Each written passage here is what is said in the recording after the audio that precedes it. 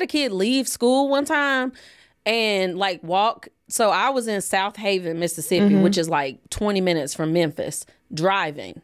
And we could not find this dude like all day for like half the day.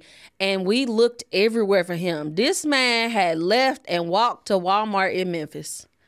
He just left the school and walked to Walmart in Memphis and then turned around and just came back. Like, wait, how bruh, old was he?